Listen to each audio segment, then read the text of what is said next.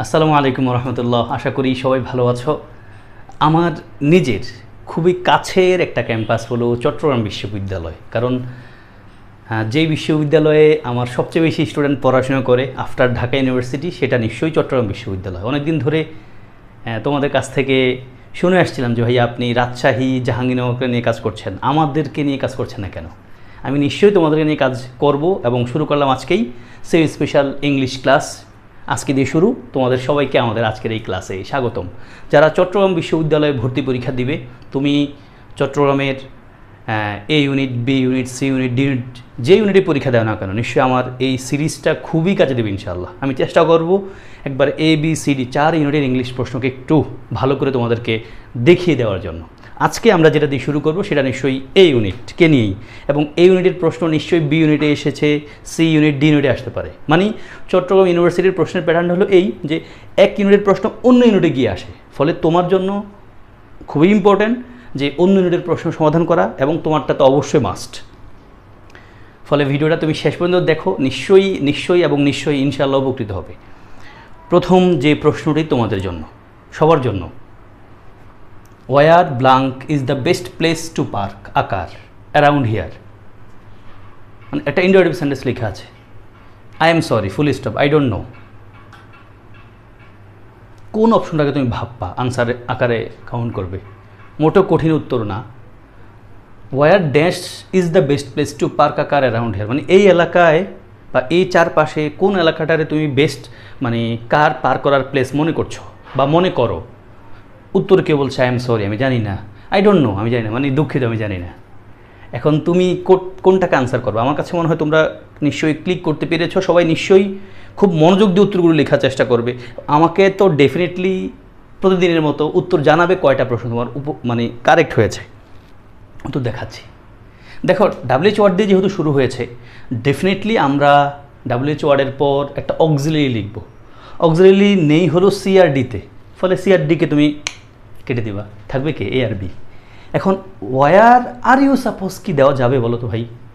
আমার কাছে মোটেও মনে হয় না। তোমরা নিশ্চয়ই এটা বুঝো যে সাপোজ এখানে মূল ভার্ব, সাপোজ মানে হলো মনে করা। ইস্টও ভার্ব আছে, দুটা ভার্ব আছে, প্রবলেম নেই।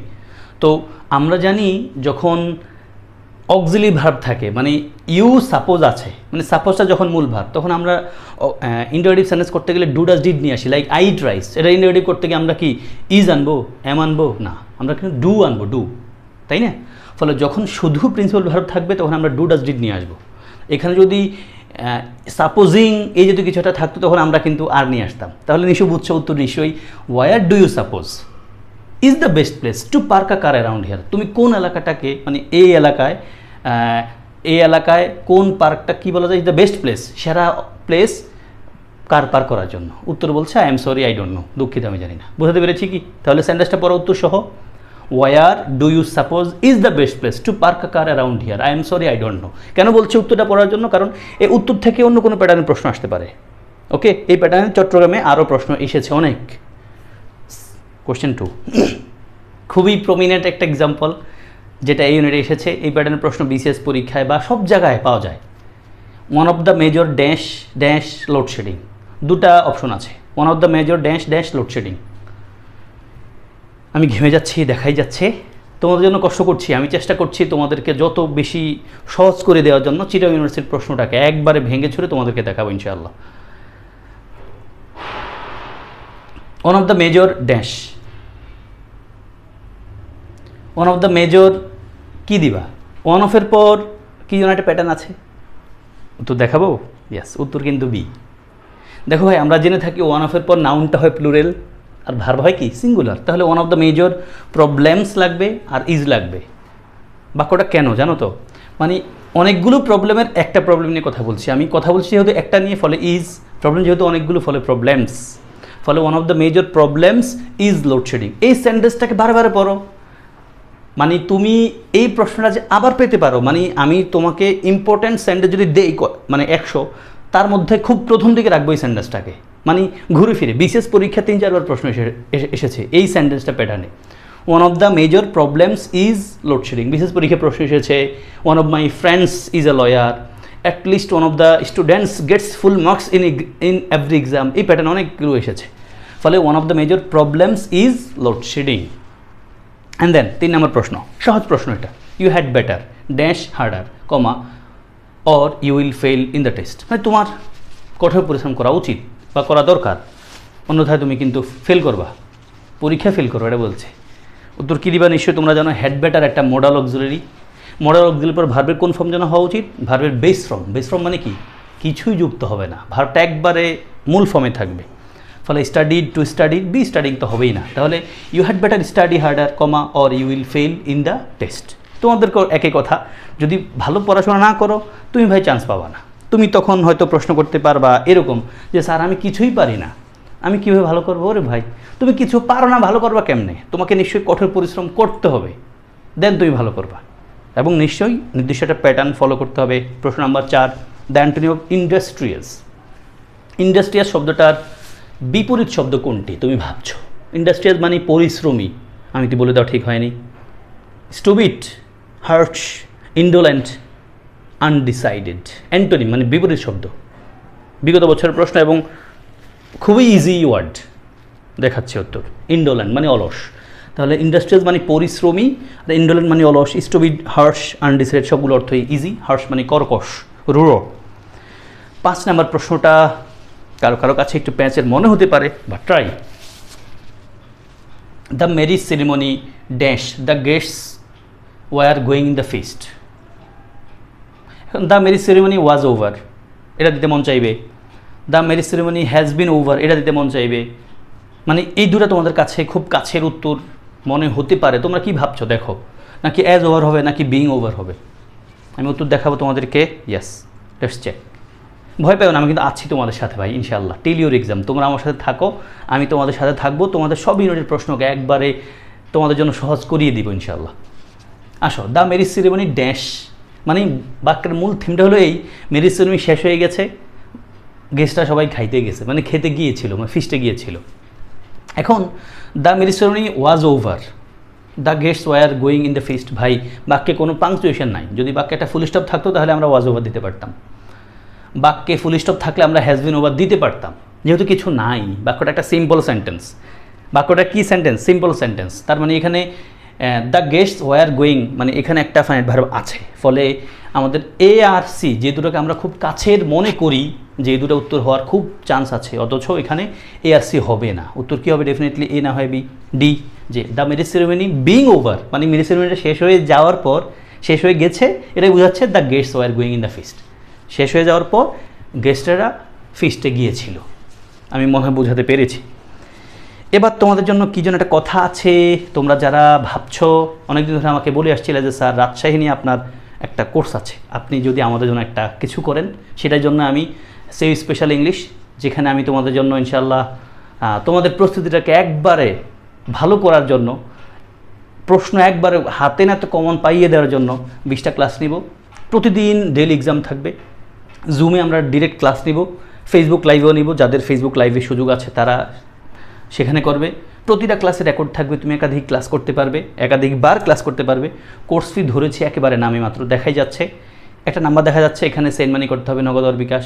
সেম নাম্বার হোয়াটসঅ্যাপ আছে, আমাকে মেসেজ দিতে হবে, দ্যাটস ইনাফ। যারা চাইবে তারা এখানে জয়েন করবে। তোমাদের অনেক বন্ধুরা ইতিমধ্যে আসলে জয়েন করেও ফেলেছে। অ্যান্ড দেন 6 নম্বর প্রশ্নে আসো, এভরি চাইল্ড মাস্ট। খুবই ভালো প্রশ্ন, এটা খুব ভালো প্রশ্ন। এখানে একটা প্রশ্নের মাঝে 2টা প্রশ্ন লুকাইতে আছে, মানে একটা প্রশ্ন দিয়ে তোমাকে 2টা প্রশ্ন করা যেতে পারে, এবং এসেছে 2টা প্রশ্নই। 2টা প্রশ্ন বিসিএস প্যাটার্নে এসেছে, বিসিএস পরীক্ষায় এসেছে এই প্যাটার্নে। এভরি চাইল্ড মাস্ট, প্রতিটা ছেলে মেয়ে, চাইল্ড শব্দটা বুঝোই সিঙ্গুলার, কিন্তু প্লুরাল কিন্তু চিলড্রেন। এভরি চাইল্ড, এভরির পর কিন্তু নাউনটা হবে singular. Every child, every children বলা যাবে না। এভরি চাইল্ড মাস্ট, তোমরা জেনে থাকো মাস্ট একটা কী জানো, মোডাল অক্সিলারি। এখন মোডাল অক্সিলারির পর ভার্বের কোন ফর্ম যেন হয়? ভার্বের বেস ফর্ম হবে। দেখো বেস ফর্ম নাই কোথায়?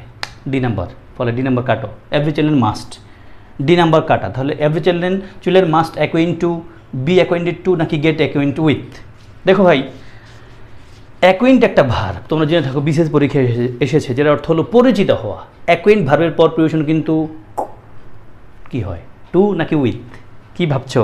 অ্যাকোয়েন্টের পর প্রিপোজিশন কিন্তু উইথ হয়, টু হয় না। ফলে এ নাম্বার বাদ। রইল কে? বি আর সি। এখন দেখো গেটের পর যখন একটা ভার্ব আসবে সেই ভার্বটা কি ভার্বের বেস ফর্ম রাখবো? এটাকে আমরা ভার্বের 3 নম্বর ফর্ম মানে পাস্ট পার্টিসিপাল ফর্মে নিতে হবে। ফলে ডেফিনেটলি আনসার হচ্ছে C, every child must be acquainted with and respect other cultures. যদিও এইচএসের ইংলিশ টেক্সট বইয়ে এই প্যাটার্নে একটা কি যেন এটিকেট অ্যান্ড ম্যানার নামে একটা লেসন আছে, তবে এই প্রশ্নটা পাঠতে হলে সেই এটিকেট ম্যানারে যেতে হবে না। চট্টগ্রাম ইউনিভার্সিটিতে ইংলিশ টেক্সট বই থেকে কখনোই প্রশ্ন আসে না, এই ইউনিটে তো অবশ্যই না। তাহলে আসো, every child must be acquainted with and respect other cultures. প্রতিটা ছেলে মেয়ে অবশ্যই পরিচিত হবে এবং অন্যের কালচারকে সম্মান জানাবে। তাহলে এখানে প্রশ্ন দুটো হতে পারে, মাস্টের পর ভার্বের বেস ফর্ম, এই ভার্বের বেস ফর্মের পর যদি বি ভার্বের পর গেটের পর যদি আরেকটা ভার্ব আসে সেটাকে ভার্বের পাস্ট পার্টিসিপাল ফর্মে নিতে হয়। আরেকটা পয়েন্ট হলো যে acquainted with, acquainted with. And then 7 নম্বর প্রশ্ন আসো, industrialisation has been responsible for dash most radical of the environment changes caused by humans. কী ভাবছো উত্তর? Industrialisation has been responsible for dash. Easy উত্তর, কিন্তু একেবারে ইজি। একটা আর্টিকেল প্রয়োজন, কোনটা লিখবা? এ দি উইচ আর নাকি সাম অফ উইচ, এগুলো লেখা যাবে কি না? আমার মনে হয় তোমরা মানে এই প্রশ্ন দেখার সাথে সাথে উত্তর করে ফেলতে পেরেছ, যেহেতু মোস্ট আছে, দ্য মোস্ট প্রয়োজন, তাই না? তাহলে industrialisation has been responsible for, এটাকে খেয়াল রাখো। এই যে রেসপন্সিবল ফর, হয়তো এই প্রশ্নটা আবার আসবে এই বছর, যে পুরো সেন্টেন্সটা ঠিকঠাক তুলে দিল, রেসপন্সিবলের জায়গায় রেসপন্সিবলটা থাকলো, তারপরে এই ফরের জায়গায় ব্ল্যাঙ্ক দিয়ে ওনারা বললো রেসপন্সিবল অ্যাট, উইথ, বাই নাকি ফর, এবং পরীক্ষায় এসেছে রেসপন্সিবল ফরটা। ওকে, তাহলে industrialisation has been responsible for the most radical of the environment changes caused by humans. 8 নম্বর প্রশ্নে আসো, খুবই ভালো প্রশ্ন। এখানে একটা প্রশ্নের মাধ্যমে দুটা প্রশ্ন আসতে পারে এবং এসেছে। দে thought that he was guilty. আমি একটু বলে রাখছি, দেখো দে thought that he was guilty, তাহলে দ্যাট ক্লজের আগে যদি পাস্ট টেন্স হয়, মানে পাস্ট টেন্সে হয়, দ্যাট ক্লজের পরেও ডেফিনেটলি পাস্ট টেন্সে থাকবে। কখনো কখনো past tends to past perfect হতে পারে, তবে এটা খেয়াল রাখো যে পাস্ট টু পাস্ট থাকবে, নিশ্চয়ই পাস্ট থেকে আবার ফিউচারে চলে যাবে না, অথবা প্রেজেন্টে আসবে না, এটা নিশ্চয়ই ভুল। তাহলে দে thought that he was guilty dash racial discrimination. ওইখানে 3টা প্রশ্ন আছে, একটা তো বললাম পাস্ট টেন্স হলে পরে পাস্ট টেন্স থাকবে। এখন গিল্টির পরে কোন প্রিপোজিশনটা তুমি লিখতে চাইবা? গিল্টি ইন, উইথ, ফর নাকি of? They thought that he was guilty dash racial discrimination. উত্তর কিন্তু ভাই of, guilty of. They thought that he was guilty of racial discrimination. এই যে ডিসক্রিমিনেশন বানানটা স্পেলিং আকারে পরীক্ষা এসেছে। দেখো ভাই, এক প্রশ্নে কত প্রশ্ন খেলা আছে। তুমি শুধু গ্রামার পড়তে আসলে গ্রামার পড়ে চলে যাও না, তুমি দেখো স্পেলিং পাচ্ছ, তুমি স্পেলিং পড়তে গিয়ে কিন্তু একটা গ্রামাটিক্যাল ওয়ার্ড পাচ্ছ, তুমি স্পেলিং বা গ্রামার পড়তে এসে কিন্তু সিনোনিম অ্যান্টোনিম পাচ্ছ এবং প্রিপোজিশনও পাচ্ছ। ফলে তোমার চোখ কান একটু খোলা রেখে পড়লে দেখবো অল্প পড়ায় অনেক কিছু হয়ে যাবে এবং ন্যাচারালি হবে সেটা। নেক্সট 9 নম্বর প্রশ্ন, ইন মেনি এরিয়াস, অনেক এলাকা, একটা কমা থাকা উচিত কিন্তু ওনারা দেয়নি, আমিও দিলাম না, বিগত বছরের প্রশ্ন যেহেতু। In many areas the slope, slope মানে কি? ঢাল। ওই যে আমরা ছোটোবেলায় স্লোপে খেলতাম না, মানে বসে থাকতো, স্লিপ খেয়ে নিচে নিয়ে যেত। বাচ্চারা নিশ্চয়ই পছন্দ করে, যাদের গ্রামে থাকার এক্সপিরিয়েন্স আছে অথবা গ্রামের বাড়ি আছে, তোমরা নিশ্চয়ই সামহাও এটা নিয়ে এটার উইটনেস, তাই না? আমি নিজেও এই স্লোপ খেয়েছি, এই যে বসে থাকতাম, স্লিপ খেয়ে নিচে পড়ে যেতাম। ইন মেনি এরিয়াস, বিভিন্ন এলাকায়, দ্য স্লোপ মানে ঢাল, অ্যান্ড দ্য টপোগ্রাফি, টপোগ্রাফি মানে হলো ভূমির গঠন, অফ দ্য ল্যান্ড, ওই যে ভূমির গঠন, dash excessive rainfall to run of into a natural outlet. এখন কঠিন প্রশ্ন না মোটেও, একেবারে নর্মাল সেন্স। যদি খুব প্যাঁচগোছ মনে করো তবে প্রশ্নটা কঠিন হয়ে যাবে, তুমি যদি সহজে চিন্তা করতে পারো ইজি প্রশ্ন ভাই। উত্তর দেখাচ্ছি, দেখো in many areas the slope and topography of the land, কোনো ভার্ব আছে ভাই? ভার্ব নাই, তোমার ডাইরেক্ট ভার্ব দরকার। এই পুরো ইন মেনি এরিয়াজ একটা কমা, এটা আলাদা কথা, আননেসেসারি, থাকলে ভালো, না থাকলে প্রবলেম নাই। The slope and topography of the land, পুরোটাই সাবজেক্ট, একটা ভার্ব প্রয়োজন। ভার্ব কি? ডাইরেক্ট নেইদার পারমিট দেখছো ভাই জীবনে? ভার্ব প্রয়োজন। নেগেটিভ হলে আমরা do not permit, does not permit, did not permit, have not, has not, had not, এগুলো পাই, তাই না? তাহলে নেইদার পারমিট হতে পারে না। উইদাউট পারমিটিং, হাই রে, ভার্ব তো না। নর পারমিটিং, জীবনও দেখছো ভাই তোমরা, দেখো ভাই খেলা কিন্তু শেষ। উত্তর এটা, ডু নট পারমিট। না পারলেও পারা যায়, ন্যাচারালি এমনি পারো অটো। তাহলে in many areas the slope and topography of the land do not permit excessive rainfall to run of into a natural outlet.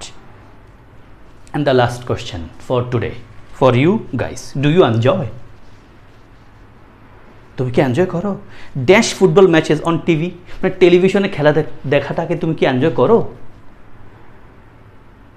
কি ভাবছো? খুবই ইম্পর্টেন্ট প্রশ্ন, খুব।